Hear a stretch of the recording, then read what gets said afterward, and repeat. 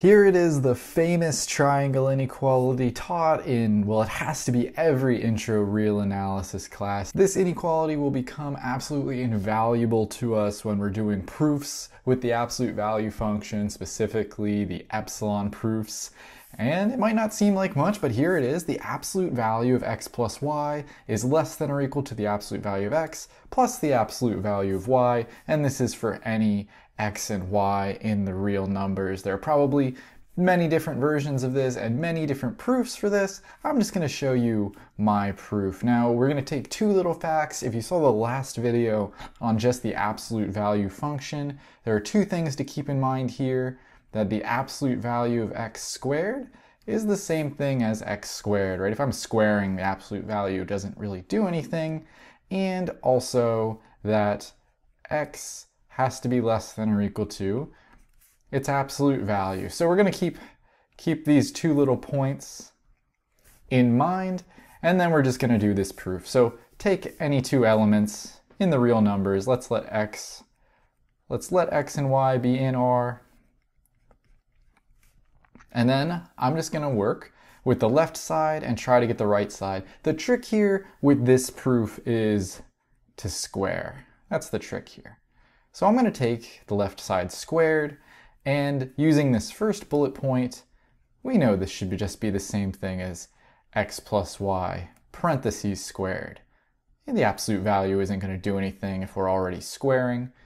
And let's just distribute this. Think back to how would you FOIL this, or how would you just do this multiplication? We would get x plus y times x plus y, right? Or you could probably even just skip this step and skip right to x squared plus y squared plus 2 times x times y. Okay, why am I doing this? Well, now I'm going to use my second bullet point here. This is going to be less than or equal to, well, I'm not going to change these.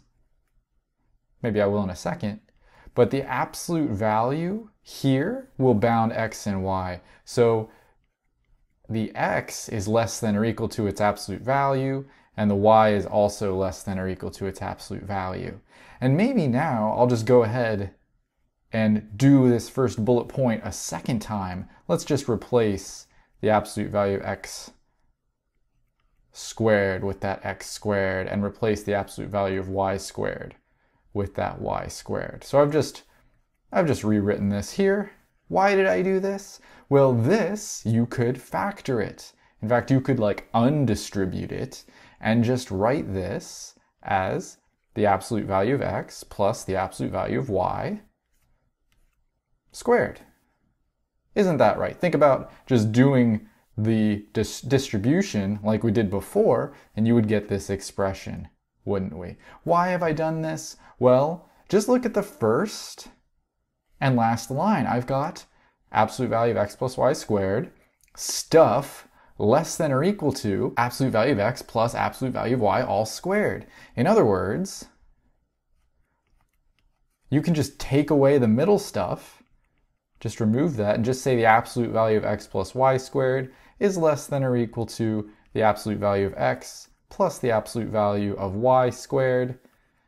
And hey, if these are both squared, we'll just take the square root of both sides, or just remove the squared, and then we exactly have it. We have the absolute value of x plus y is less than or equal to the absolute value of x plus the absolute value of y for any x and y in the real numbers. I hope you enjoyed this proof. Now you can go ahead and click the video on the screen to watch the next video in the real analysis course. You can click the other button to subscribe so you never miss a video in the future.